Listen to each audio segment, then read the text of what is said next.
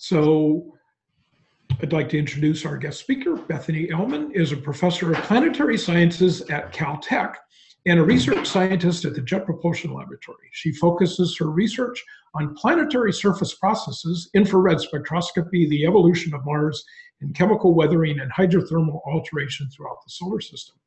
She currently is a co-investigator on the Compact Reconnaissance Imaging Spectrometer for Mars Science Team, a participating scientist on the Mars Science Laboratory mission, and a co-investigator for 2 instruments that are part of the Mars 2020 mission.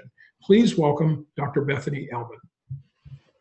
Okay, great. Thanks, Brian. It's a pleasure to be here and to be presenting. Let me just get my screen sharing going here now that we're done with the introductory comments. Stand by.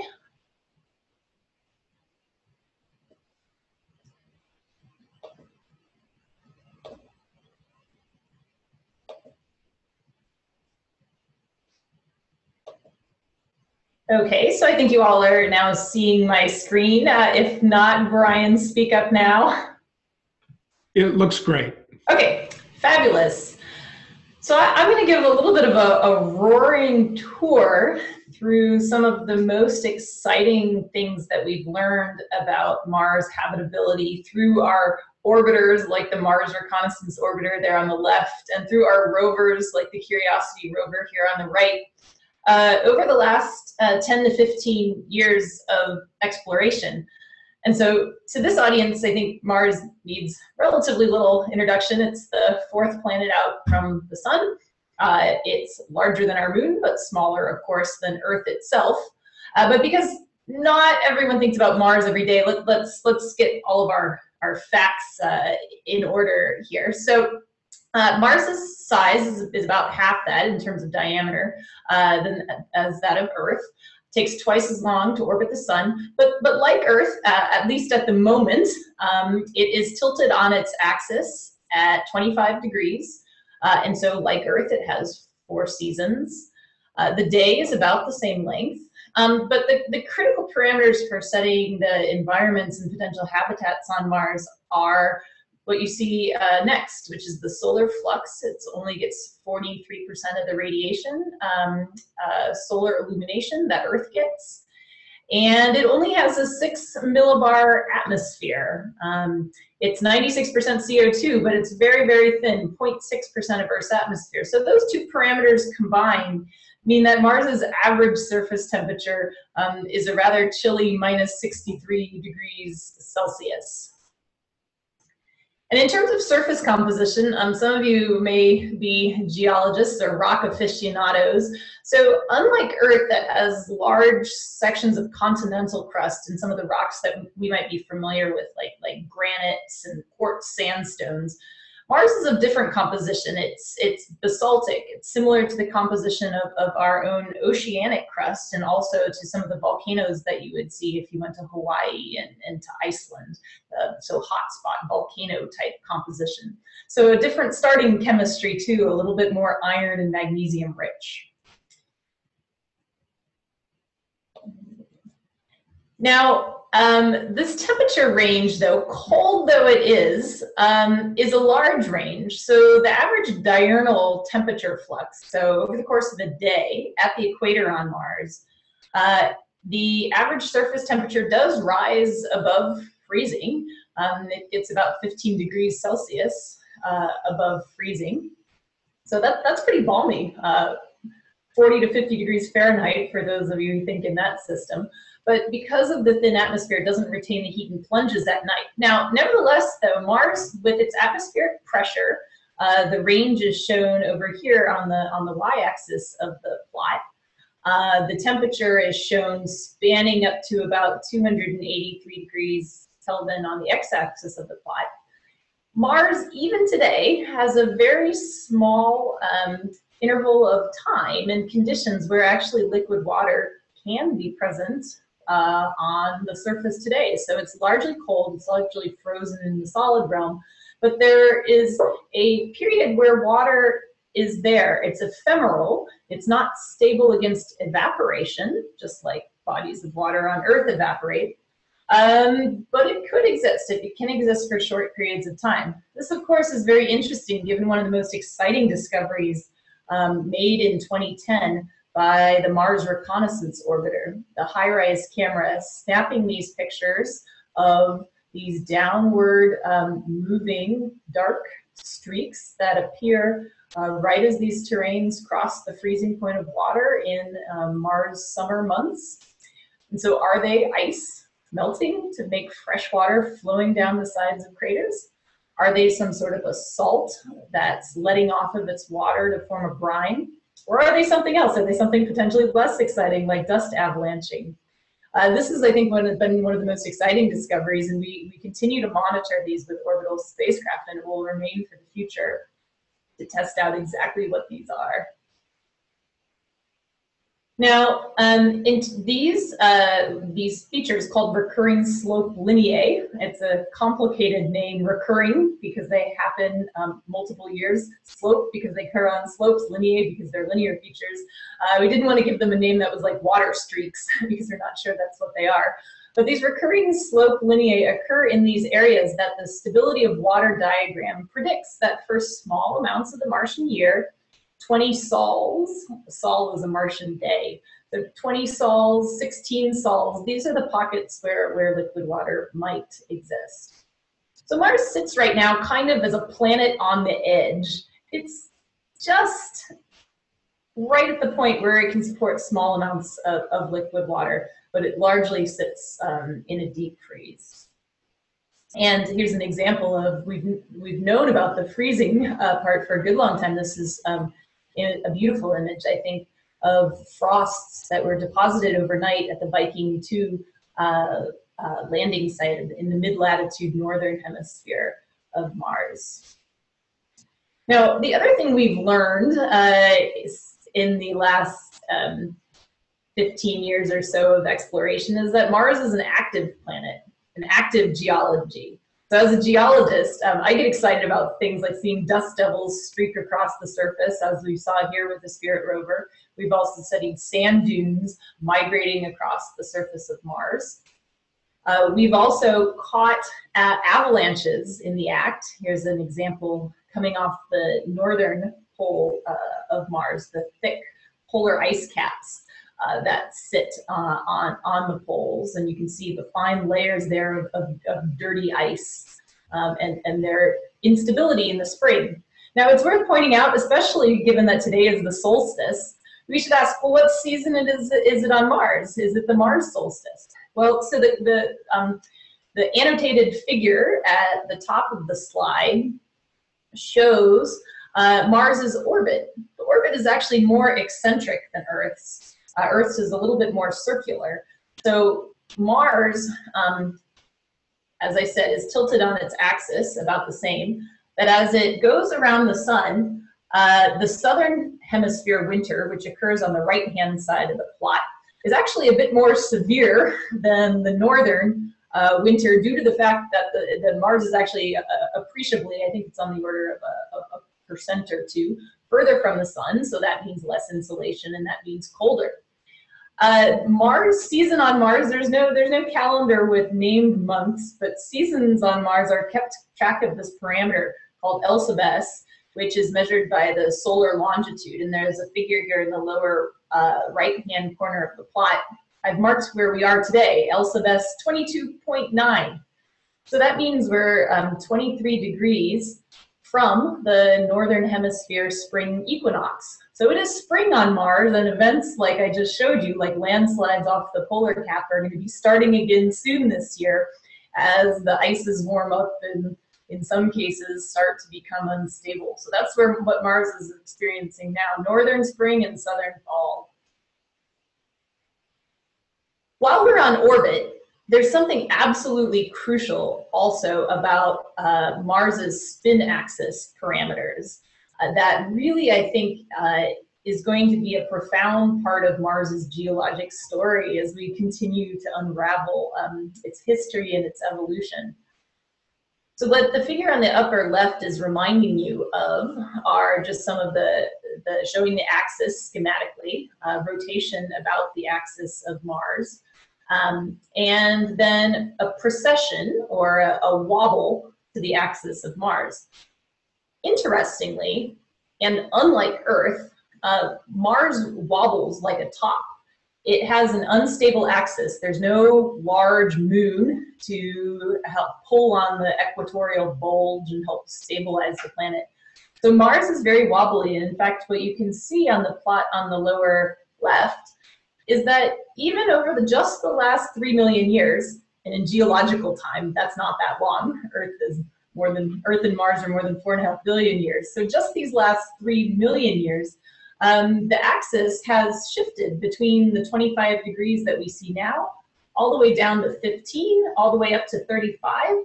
And this profoundly influences the climate on Mars and where we see ice on the surface of Mars. And that's shown schematically on the right. When Mars is straight up and down, the polar caps can grow seasonally because they don't get a lot of insulation. But when Mars is tilted on its axis, those caps may even disappear and go to the surface. And this is cool because you can see from how this fluctuation is happening. I mean, this is just hundreds of thousands of years ago that Mars would have been in this particular and different climate regime. By comparison, Earth's wobble is only 1 degree.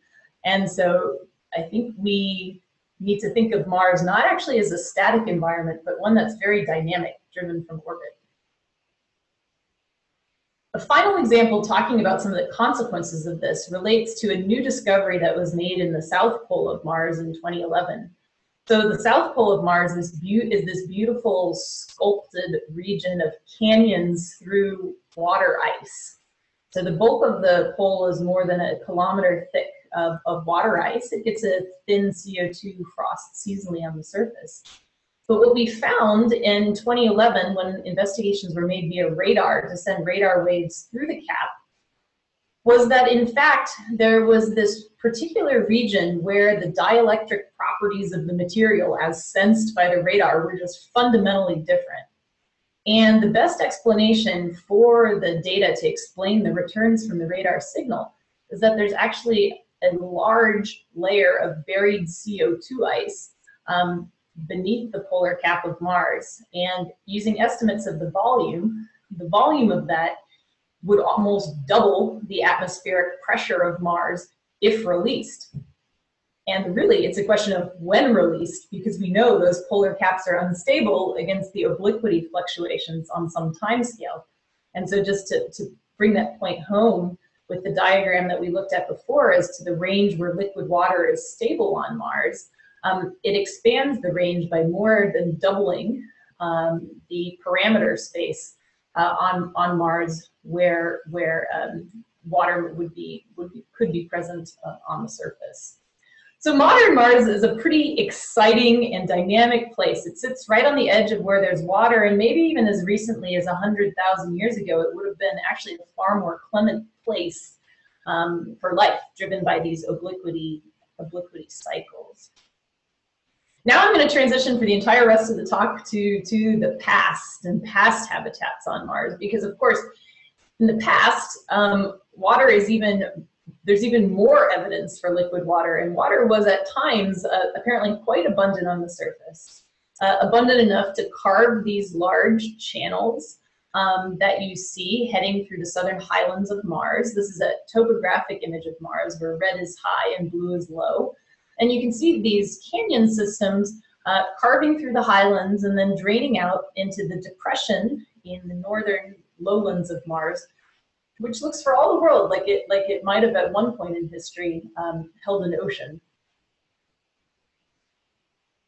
We've known about morphology for a while, actually, since the first missions in the 1960s and 1970s. We've seen these enigmatic channels, these evidence for possible past oceans. But what I'm showing here is a sequence of missions. Originally, the Mariner mission in the 1960s kicked off the exploration of the red planet. The only mission to successfully land on Mars and operate appropriately were Viking 1 and 2 in the 1970s, which brought back some beautiful images of the surface, tests of the chemical composition. But then planetary exploration shifted elsewhere. The NASA budget shifted elsewhere, and it wasn't really until the 1990s that interest was renewed. Some of you may remember two failures back to back at the end of the 90s. It was a risky time. It required some political will to continue the program.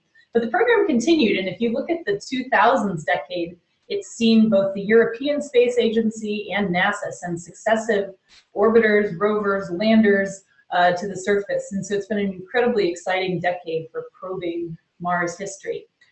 A lot of what I'm going to talk about today, some of it is based on images, which I think we're all familiar with. And some of what I'm going to talk about is actually based on infrared and spectroscopic data.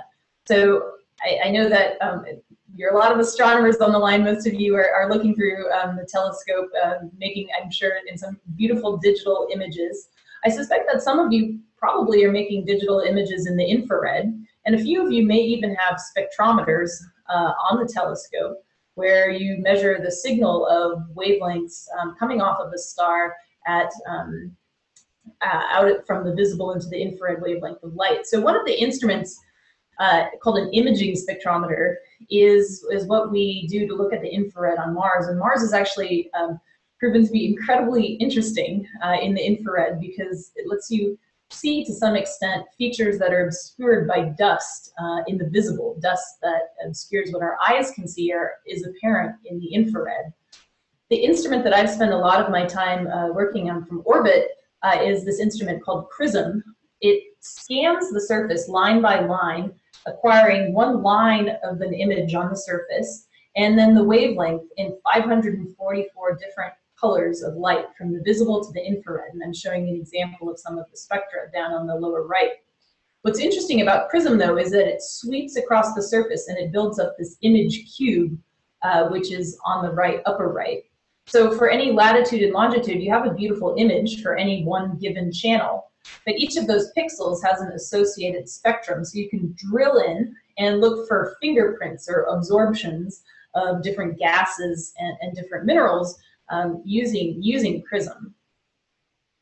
So this has led to some spectacular discoveries. So what this image is it's a grayscale image acquired at 6 meters per pixel by the context imager. But then I've used PRISM false color infrared data acquired at wavelengths between 1 micron and 2.5 micrometers of light to colorize the red, green, blue channels over the small portion of the image that you see in the middle where we had an overlapping prism image. And what this is showing is you can see this channel heading into a deltaic feature. This is a past lake called Jezero crater, which, and you can see here in the elevation map, you can see the crater. We're looking at the delta, which is in the channel, which is right where the arrow is here. And if you look just to the left, upstream of that, you can see faintly in the topographic data these channels that head there. So these are paleo rivers that flowed into this crater, leading to the formation of the lake. And then if you look at the right-hand side of the crater, there's actually an outflow channel of where these waters came out. What the spectrometer has enabled us to do is to look at what are the sediments in this crater made out of. So the sediments that are making up the bulk of the delta and the bulk of the deposits around the shore of the lake are that beautiful greenish color. And what that means spectroscopically, what we're seeing is H2O, OH, and CO3 in the mineral structure. And so it's a mixture of carbonate and clay. And this indicates that there were, well, waters interacting with rocks to form these minerals. And also that those waters were relatively neutral to alkaline. Some of you may have done the baking soda vinegar experiment, right? If it's acid, the carbon would dissolve, carbonate would dissolve. So these are neutral to alkaline waters in a lake, and it was a great discovery. We've also found evidence for very acidic waters elsewhere on the planet. This is another example of what this combination of imaging plus spectroscopy can do. So on the lower left-hand side, there was a prediction made by Jeff Andrews Hanna in 2010 that there would be a few craters on Mars where if ice were melting on top of some of the large volcanoes, that groundwater would flow underneath the surface and then upwell to form lakes in some of these craters. So this was the prediction, and we're looking right now in the background there, this bowl-shaped crater is Cross Crater. So it's one of the craters that Jeff predicted the lake sediments, and it's a 70-kilometer impact crater. And there's over 500 meters of layered sediments that contain clay minerals like kaolinite, montmorillonite, and then these aluminum sulfates that only form under acidic conditions. You might find these in some of the weird and rare acid lakes that occur in Western Australia, or around volcanic-fed lakes that are near steam from magma that's being let off that acidifies the waters. So this was a key discovery too. So we have both alkaline lakes and we have acid lakes, depending where and when you are on ancient Mars. This is probably over 3 billion years ago, judging we judge age by crater counts of number of craters on the units, and these appear to be quite old. I can talk more about that in questions if you want. Finally, another example, here's a huge stack of layered clay minerals. We were able to see with the high-rise camera in false color infrared this beautiful kind of bluish layer that cut across above a more typical reddish toned unit. And with spectroscopy, we were able to pick out that this was a unit of aluminum clays sitting atop iron clays. Now on Earth, a scenario where this forms is like the image that I'm showing here. So minus the grass and the vegetation that's growing on top of it, what actually has happened here is that you had initial rocks, in this case iron and magnesium-rich igneous minerals, that partially were transformed a little bit by waters interacting on the surface.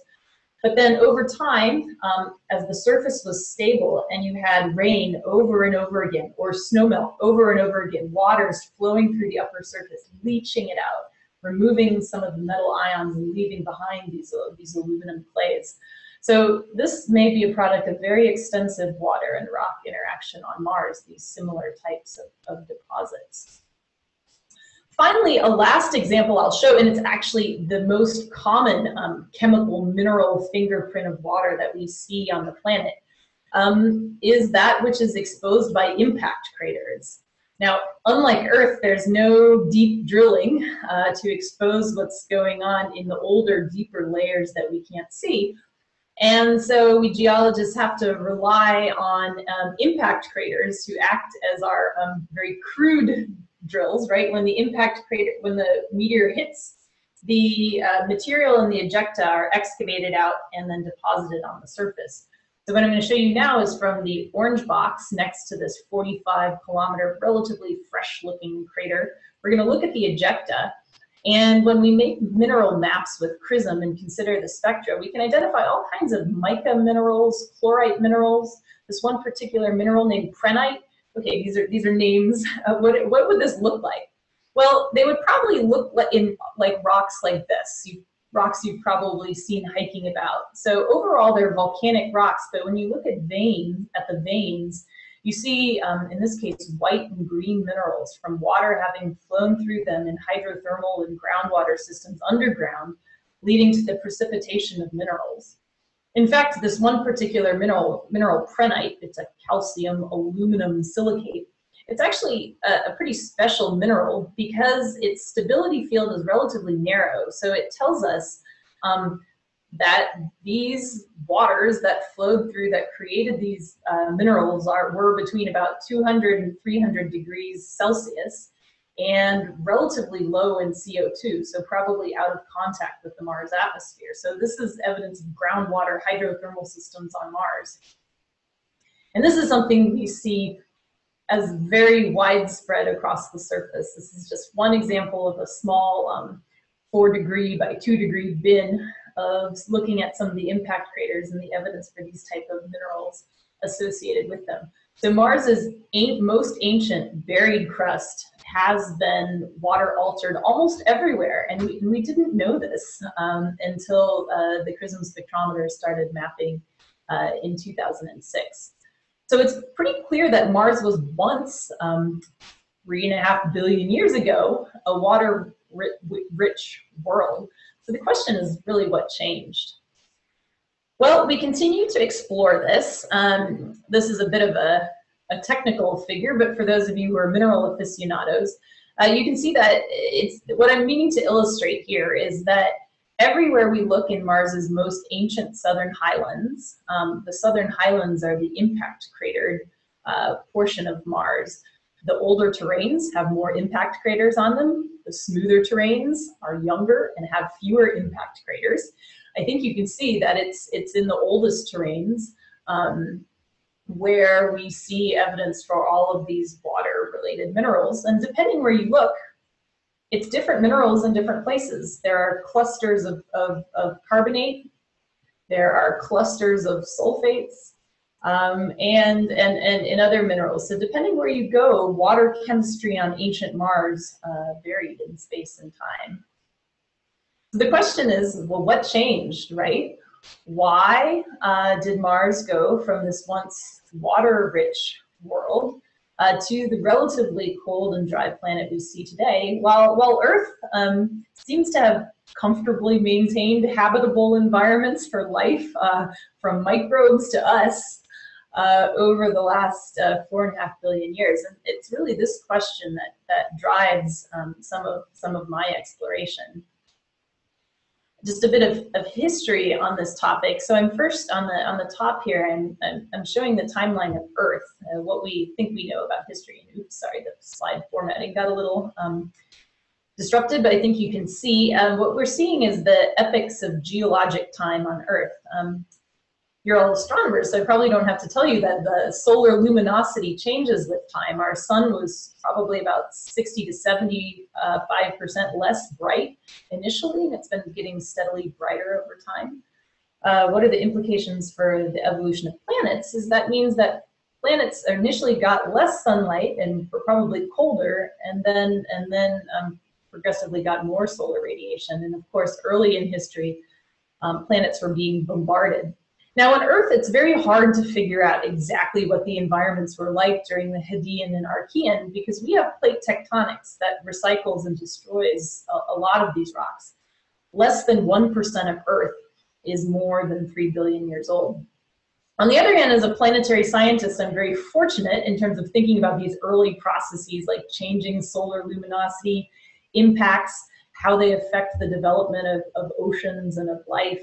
I'm fortunate to have Mars, and me and my colleagues study the over 50% of the rock record of Mars that relates to this early time to understand the lake basins, the hydrothermal minerals, the valleys, the outflow channels, and why they went away.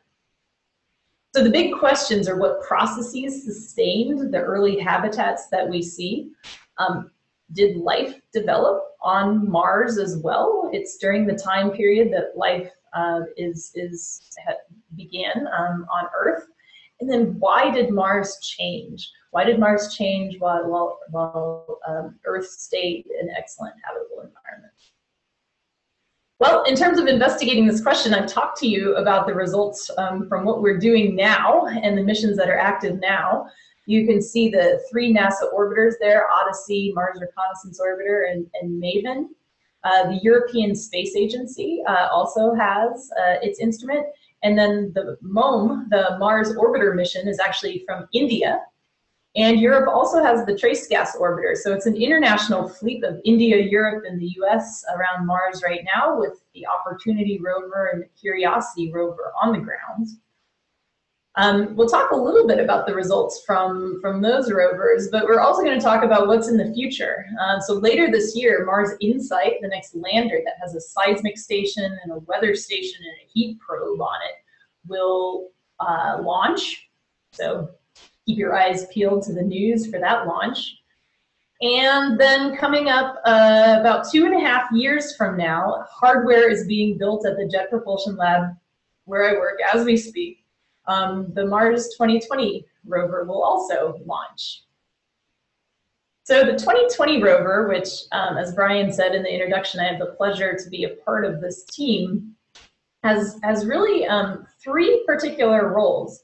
One is to act just as like the previous rovers, to explore the geologic history of Mars, to understand whether there were habitats on Mars, to look for potential evidence of life.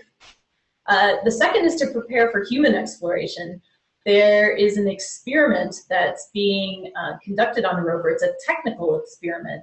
There's an instrument called MOXIE that is designed to convert CO2 to oxygen. And it has goals to produce a certain amount per day, and it's a technical demonstration because if and when we send humans to Mars, we will need oxygen both to breathe as well as probably to act as a source in rocket fuel for combustion to occur.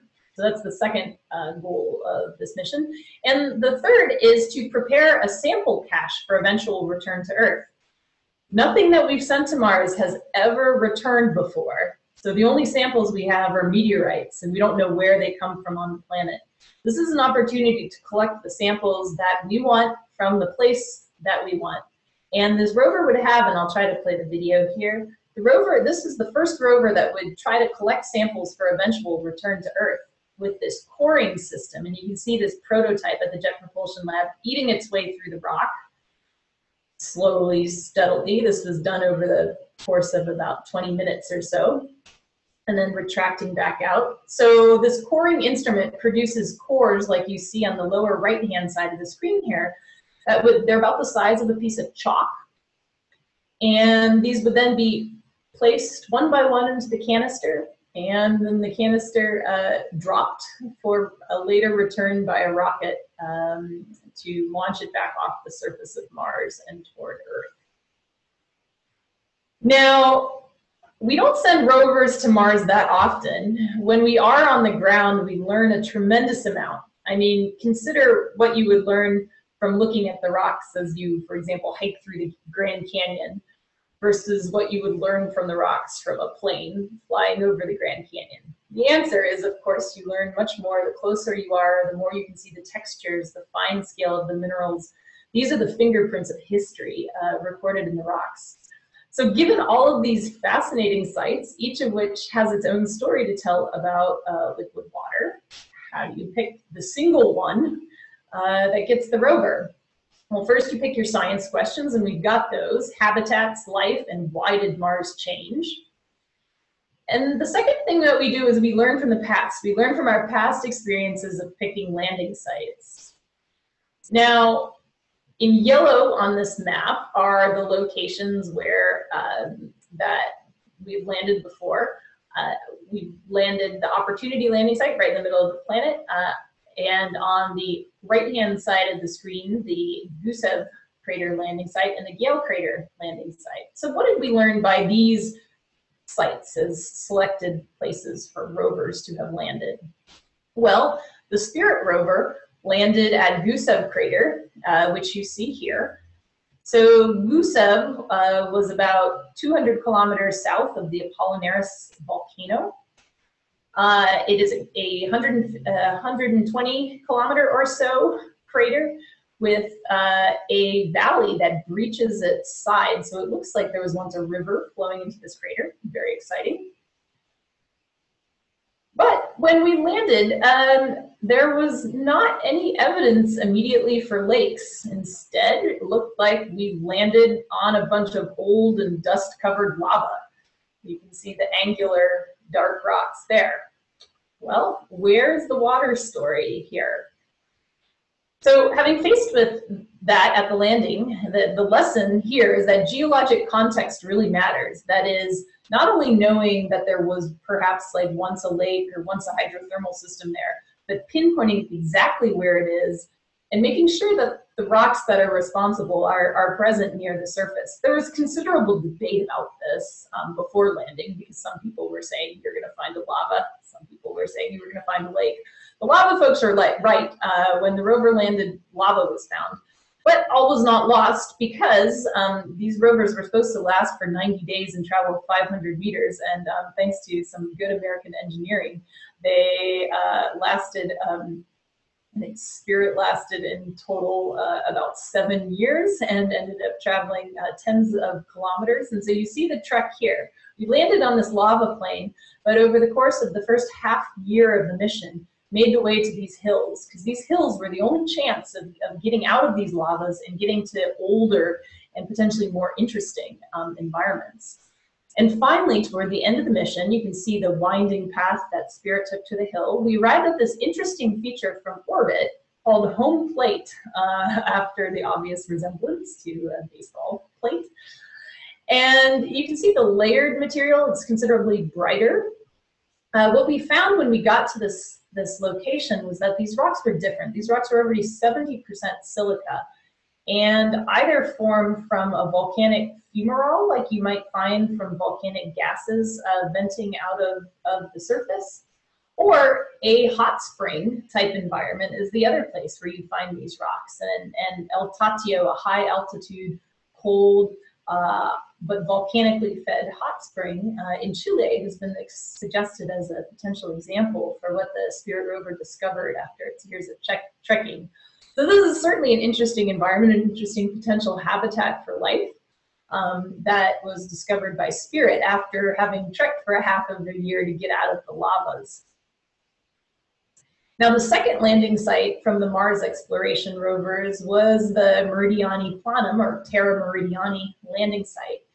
And this landing site, we were drawn to it for two reasons. The first is it just stood out like a beacon in the mineralogical data that was available at the time. This is the map of large chunks of hematite, Fe2O3, that was seen from tests. And clearly, it's an outstanding example, because if you look elsewhere on the planet, there's no deposit like it.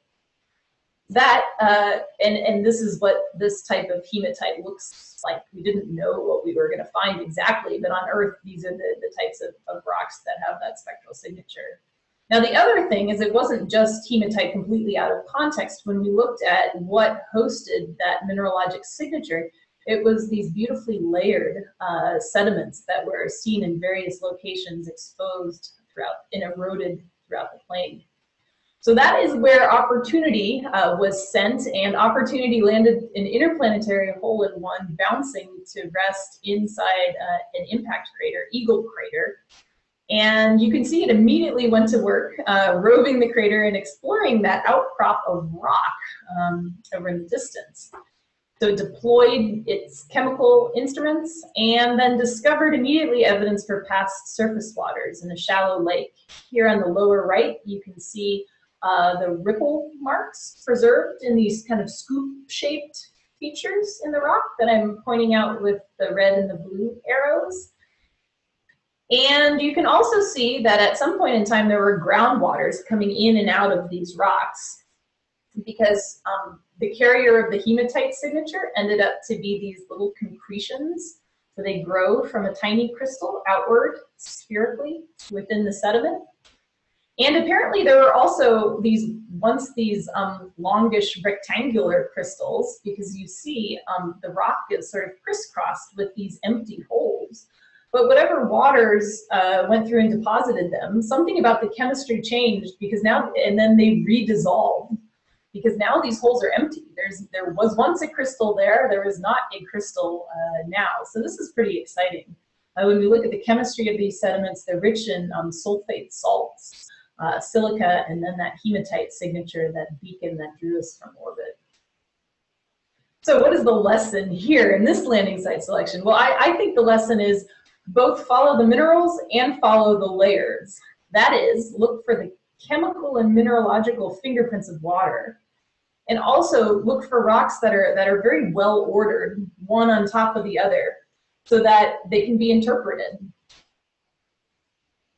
This is perhaps, in the modern sense, what that Opportunity site would have looked like. This is from the United Arab Emirates, and it's playa lakes in between sand dunes. And after a few years of exploration and seeing the rock types, I think this is the closest modern analog. Shallow lakes among sands, occasionally dry, occasionally wet, fed largely by groundwater. Okay, so that was two landing sites, the MER rovers, and now finally Gale Crater, where the Curiosity rover is exploring now. So on the right-hand side of the screen, I have everyone's image up, so I can't see it, but there's an arrow that's pointing to Gale Crater, and we were drawn to Gale because of its layers and because of the sulfates and the clay minerals that were there. And this pile of sediments is located in the center of the crater.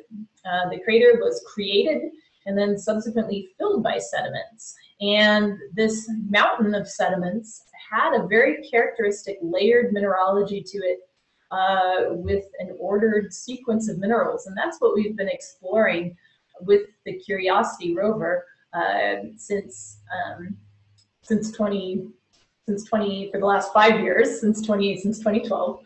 And we've made it over 14 kilometers and are now climbing through these lowermost Murray Formation materials, which are rich in clays. And we're just about to get to this red hematite ridge, which you can see toward the middle of the layered set of materials. So what's the lesson 3 from this? Well, it took us a little while to get to the juicy minerals. On the right-hand side, I'm showing the traverse. It took us, the rover, nearly 3.5 years to get to the most interesting materials. And so I think we've learned again that you want to land near your best science targets. But we've also learned really that looking at small scale is just beautiful, because this landing site has proven to be even more interesting from the ground than we could have hoped for from orbit. So some of the things we've seen are these finely layered sedimentary rocks, which indicate a past lake within Gale Crater. And we've also seen these amazing intricate vein structures crisscrossing and fracturing the rocks, which indicate even longer-lived groundwaters that have been flowing through these sediments, leaving behind minerals. So in my last 5 to 10 minutes here or so, I'm going to transition now to the future and a process that is happening right now, which is the process of picking the Mars 2020 landing site. And those of you who are curious about this should write down Mars Next. Because if you Google Mars Next, you'll arrive at marsnext.jpl.nasa.gov, where all the documents and up-to-date status of the landing site process is recorded and available for all to peruse. It's a kind of a knockdown, drag-out fight, actually, in some ways, because each of us scientists wants to go to the most exciting place for Mars science, but of course we don't all agree exactly which site that is. So hundreds of sites were proposed. This map here is sort of complicated looking, but what it's meant to illustrate is that there are some very fundamental engineering factors that limit where we can go on Mars. So we had to go between 30 degrees north and south latitudes, because otherwise during the winter it would be too cold, and the rover would basically be spending all of its energy just on surviving the winter, heating enough to preserve the electronics, to not have anything fracture due to the cold, and it wouldn't have enough energy to do science and deploy its instruments and energy to operate those instruments. So restricted in latitude, and then also restricted by elevation. So I'm showing you the elevation of Mars, but where the elevation is higher than 0 kilometers above the datum, it's blacked out because it's too high. With the landing system, we need the column of the Mars atmosphere to help slow the rover by parachute, and enough time for the rockets to slow the rover to deliver it to the surface. And higher the elevation, the shorter the time, so we need to land in a relatively low spot. So only certain areas were accessible, yet still hundreds of sites are interesting in this areas, and indeed hundreds of sites were proposed at the first workshop. And they were judged based on science interest. Remember those big questions. Landing site safety. You know, when you took a closer look, were there big boulders sitting in the landing site? The answer was yes for a few of those sites. And then maintaining some semblance of diversity and of different types of science goals amid resource constraints. So that's how we went from 100 in this sort of survival style driven by those 3 parameters. After 2 landing site workshops, then there were only 8. And those 8 were 4 different types of lake or shallow water settings on the left-hand side: Holden Crater, Millis Chasma, Edwardswaldy Crater, and Jezero Crater. And then on the right-hand side, one thing you would recognize is Columbia Hills of Gusev Crater, which is actually where the Spirit rover went. Those who are excited about the hydrothermal system wanted to head back there. And then the other 3 on the right-hand side, Syrtis Major, Marthalis, and Niliphosphate Trough, are really, really ancient rocks. They're places where canyons and erosion have exposed Mars's oldest and mineral-rich rocks. So then there was a 3rd landing site workshop, and you can read about it on the web if you want, but then there were 3 after that. And what survived was basically 3 very different types of sites. And that's where we sit right now, actually, with these 3 incredibly different sites. Jezero Crater, the amazing delta, Northeast Syrtis Major, the ancient lands, and then the possibility to go back to a place that we've learned about before. So let's talk about each of those super briefly, checking my time here. Yeah, super briefly. And you can feel free to ask more about this. I want to make sure to leave time for questions. Both Jezero Crater and the Northeast Syrtis landing ellipse are very close together. And that's because they're in a particularly interesting, fascinating part of Mars. One of Mars's largest impact basins sits there, formed about 4 billion years ago. And then exposing rocks very nicely for us geologists to see, the basin caused faulting as the crust dropped down and adjusted in response to the removal of all this mass. So there were these giant faults, these concentric faults that are called graben, niliphosi, over to the northeast. And then toward the south, you see this lava flow coming in. This lava flow came in about 3.5 billion years later. Where these 2 landing ellipses are, the rover has to land within a 25 by 20 kilometer ellipse. It may shrink as we get to know the landing system better, but that's where the 2 ellipses are. One would land, and you would be able to explore the sediments on the inside of Jezero Crater. One would land, and you'd be able to explore the canyon lands. And it's probably too far to travel between them. It's about 70 kilometers. The drive distance on Mars record is 26 kilometers. These rovers are not meant for distance. They're meant for detailed investigation of a single site. So the oldest lake delta may be Jezero, which you saw earlier, this beautiful set of sediments with carbonates and clays from an alkaline lake. You can see it up close in our highest resolution imagery. Bed forms from channel switching events that could be investigated to trace the history of this lake, about the size of Lake Erie. At Northeast Syrtis Major, it's a completely different type of terrain. It's not as obvious immediately what it is. You have to look up close and combine mineralogy and morphology. And so I'm zooming in here to the white box. And what you see when you look in the white box are these amazing layered deposits with 3 to 4 different units within them. An ancient basement of clay-rich rocks, in green, a carbonate-rich area where we had groundwaters flowing through, and then a lava or a volcanic ash up at the top. So there's a beautiful stratigraphy shown here in cartoon form that the rover would crawl through, going from 4 billion years ago to 3.5 billion years ago, sampling all of these different materials and the environments in between. Because it's a little hard to visualize, I recently worked with an artist at National Geographic to help sketch out. So this is what it might look like today. And if you were to go there while it was in its heyday with liquid water, this is what you might see. Water's underground, but emerging in springs to form rivers that carve the landscape into the canyons and mesas that we see today. And then finally, the other option is return to the known, to go back where Spirit was. We know that there are some interesting things there. Spirit rover did not have the life detection capabilities to detect organics, for example, that the 2020 rover he had. So there's a case being made that these silica deposits are the best, most interesting thing that we could do, and that perhaps we would be exploring active hydrothermal systems like this. So, and then there are three, and this is where we sit. The next landing site workshop will be, I believe, in spring of next year. We have these big questions left outstanding. How these landing sites stack up is they're at slightly different points in time. Northeast Syrtis lets us investigate a really old period of Mars. Jezero and the Spirit landing site, somewhat younger periods of Mars history. And I will go ahead and reveal my preference. I'm kind of like the old explorers, and where the map says here there be dragons, which is the case for the oldest terrains on Mars. Well, that's where I want to explore. That's where I want to go.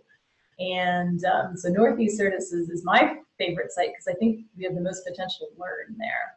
So I'll leave it at that, and just with the thought that we haven't yet sent humans to Mars. We may yet one day, but in the meantime, the rovers are our proxy, and their shadows are the proxy for our shadows reaching out and exploring Mars. So with that, happy to take any questions.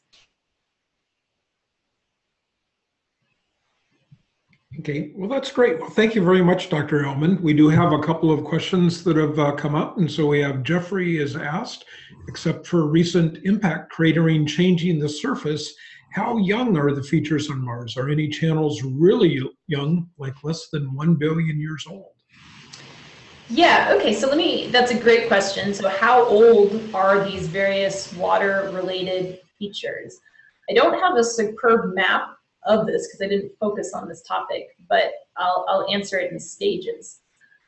Yes, there are a few examples of young water-related features. In fact, there are some that are probably younger than 5 to 10 million years old. They're very fresh looking. They have very few craters on them. There's a little bit of a debate as to whether they're due to water or due to CO2 ice. I think a lot of them may be due to CO2 ice, but there are a few examples where there are very sinuous channels and then fan-shaped deposits coming out of them that I think are best explained by water. Now, these are relatively small water-related features. They're usually on the walls of impact craters, and in size, there may be a kilometer or so in size from the top of the channel down all the way to the bottom through the fan, kind of like an alluvial fan if you've ever been out in the desert and you see these fans coming out of the mountains. In terms of the big channels, the big valley networks to form lakes, and the outflow channels, from age dating based on crater counting, we think those are actually quite a bit older, like 3.5 billion to 2 billion. So there's a difference in the scale of water-related activity. It used to be big, large-scale, planet-wide, and it's gradually just become more localized over time, so that there are probably only a few special places now that would host water. Okay, I'm going to kind of combine a couple of questions here because I think that they're related. And so we have one person asked what type of sensors will the 2020 rover have, but then Carol asked what instruments methods, because I think that these relate, are best used on the rover to estimate the age of the rocks. And so kind of combining a couple things there. Okay. Well, let me tell you a little bit about what's on board the 2020 rover. So there are two instruments that sit on the mast of the rover and are for remote sensing. One is a camera. It's actually very similar to the camera on Curiosity. It's called Mastcam Z. So it's like Curiosity's Mastcam, except it has a zoom lens capability to go in and out of the landscape. That has visible and near infrared filters below 1 micrometer. Then on the rover, there's a bit of a Swiss Army knife spectrometer. It's called SuperCam, which is kind of like ChemCam on the Curiosity rover. So SuperCam, like ChemCam, is a laser-induced breakdown spectrometer. So it can shoot a laser at a rock and look at emission lines from the plasma to see different elements in the plasma. And then SuperCam also has the ability to operate its spectrometers in passive mode, where it's simply looking at reflected light off the target. And also can look at Raman spectroscopy, so rotational and vibrational absorptions due to Raman excitation. So those are the two remote sensing instruments. The other remote sensing instrument is a ground penetrating radar. That's actually a contribution from Finland. And we'll be looking underground to see if there's any ice or to look at layers of rock under the ground. I mentioned already the sort of tech demo that converts oxygen to carbon dioxide. So the remaining two instruments are on the arm of the rover. In addition to having that coring system on the rover arm, there will also be an X-ray fluorescence mapper called Pixel that will be able to look at a rock and make a map of the chemical elements over a small portion of the surface. And then there's another combined microscope and Raman spectrometer and UV fluorescence instrument named Sherlock that also looks at a small area on the surface and makes a map of where organics are and where minerals are on the surface. So that's the science payload that we've got. In terms of looking at the age of rocks, the age will remain a relative unknown at the landing site. So there are instruments that were proposed for the rover that would have permitted a pretty accurate age determination on site. But it was judged that there was not enough space to put them on this particular rover, given the space that had to be taken up by the drilling system and the coring and the caching system. So for this rover, we'll have to continue to make age estimates from orbit, and then when the samples are returned back to Earth, do the age dating on Earth. Okay. Well, here's, we have an interesting one from Helen, kind of staying with the theme of old rocks, mentioned that the oldest rocks on Mars were affected by water. How do you know that the surface wasn't revealed and then affected by water later? Yeah, that's a good question. A very good scientific question. And that's always the thing that we have to prove. What you basically have to prove is the relative timing of events, right? And so how do you prove the time ordering of events? Well, you have to look at clues like texture. So for example, something that some people said early on was, well, maybe it's a rock and it just looks like it has a lot of minerals on it because it's only just the outer surface. And your instruments from orbit only see the outer, hundreds of microns, maybe a millimeter into the rock. So how do you know that it's actually that whole volume of rock that's altered? And it's not just like a little weathering patina or a skin that was formed later. Okay, so yeah, legitimate question. And so the way we do this is by geologic context. What you do is you look for exposures where from all different sides the same mineral composition is observed. You then look to see if an impact crater more recently has punched through it, whether the layers that are exposed in the walls of that crater have that same mineral signature. And if the answer to all of those is yes, if on different sides of the outcrop, on boulders that might sit on the base of the outcrop, on craters that punch through, then the simplest explanation to explain all of that data is that it is just the rock itself that's altered, and you're seeing it from all different angles. And so that's one of the ways that we get at the relative timing. The other is by looking at just the physical relationships between altered and unaltered materials. A lot of times sometimes what you'll be able to see is in like a canyon or a scarp, you'll be able to see different distinct layers of rock that have different colors, and the different colors correspond to different minerals. But then toward the top of the section, you'll get to a type of rock that doesn't appear to have any water-related absorptions with it. And so the simplest explanation is that it's the bulk rock that's been altered. And it would be hard to alter the bottom without the top. Okay. So we got a couple other questions here that seem to be somewhat related. One, kind of to start out, what is the mission lifespan for the 2020 rover? And you had mentioned about the sample caching samples for return. And I guess, will the 2020 rover make those caches, and what types of samples and kind of what kind of time frame would there be to get those back? Yeah, so the rover mission is a Mars year, which is two Earth years. We have to collect the samples, and it may last longer. We can't count on it, but in the past the missions have lasted longer. But the goal is to accomplish all objectives within what's called the primary mission. And so two Earth years, and then what? As for what the rover will bring back, so the rover will core, it'll put the samples in The sampling system has actually changed a little bit from what I showed you. So what it will do is it will put the samples each in sample tubes, and then collections of tubes will be stored together in a cache on the Martian surface. And then they would have to be retrieved by a later rover and rocket combo. And if you're wondering, is this the most efficient way to do it? This is a legitimate debate, but part of it is actually how our budgetary process works, because you can only get so expensive and still fit through the kind of long-term planning that's required. If you want to spend $10 billion in 1 year, people are just going to shake their head at you. But if you can spend in increments over a long period of time, well, then maybe something is doable. So the idea is that the sample return would be conducted by this rover being the collector, by another rover with basically very few instruments and only a rocket on its back would be the collector. It would be lighted. The rover itself would be light enough that it could land with a heavy rocket and still use the same type of system.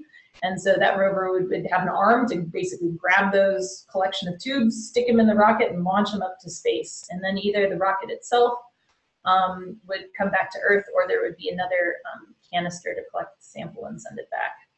These things are hard to do remotely. Yeah. So I know that one of the things, I was originally a geologist as well, and so I tell people that, you know, had I gone up there, I probably could have done the same thing that the rover's done in a fraction of the time. Right. So it's, you know, one of the, maybe by the time we are able to go retrieve the samples, maybe we'll have the ability to actually send humans to maybe a little bit more. So in terms of, yeah, I mean, I agree with you about the efficiency of humans, and that's one reason that even though in spite of the expense and frankly the risk, that I think it's worth it, because I think we are still the more effective explorers and will be for the next 50 years or so at least. Yeah. But in terms of sample return, it's really just a choice to do it. It's a choice for NASA to say we're going to do it because the technologies have been developed. The rocket system technology has been developed. The Fetch rover technology has been developed. I saw some cool video at a meeting in February of a rover like picking up these little tubes and sticking them in a device. It was really awesome. And then we've been working on low propulsion. So it's really a matter of just saying, go get them. And then 2 or 3 years later, we could do it. Yeah. Well, we've got a lot of really great questions, but we want to be protective of Dr. Ehlmann's time. And so we're going to, you know, we're sorry that we weren't able to get to all the, some of the really good questions, but that's all for tonight. So you'll be able to find this webinar along with many others on the Night Sky Network website in the Outreach Resources section.